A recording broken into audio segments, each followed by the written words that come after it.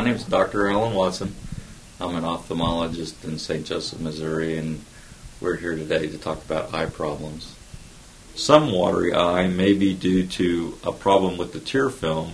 There's the three components of the tear film we talked about earlier, and some patients that are actually have a dry eye will perceive it as a watery eye because there's the lacrimal gland is a gland up underneath the eyelid and the orbital rim, and that produces the watery component to the tears.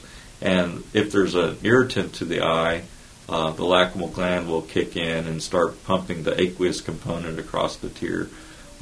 People with the lipid layer, meibomian gland type dysfunction will also frequently develop a watery eye, and that's because the oily component is breaking down and they're getting little dry spots on the cornea, so the lacrimal gland kicks in to try to flush the eye because of the foreign body sensation.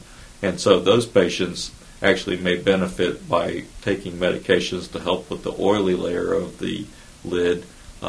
Things that will help with that are such as hot compresses, taking hot water from a tap, running it over a washcloth, getting it hot, and putting that on the eye will actually melt some of that lipid component to the lid, sort of like when your mom used to dip some Crisco out of the can and heat it up on the stove. It makes it less viscous and more fluidic, and so that will cause you to be able to cook your French fries or whatever. But by decreasing the viscosity of the oily component, those patients, their watery eye is improved just by using a hot compress.